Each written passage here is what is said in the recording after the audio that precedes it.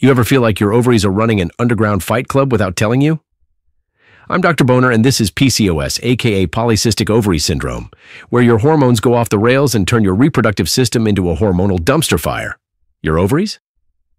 Instead of dropping eggs like a chill adult, they start hoarding them like a broke squirrel prepping for winter.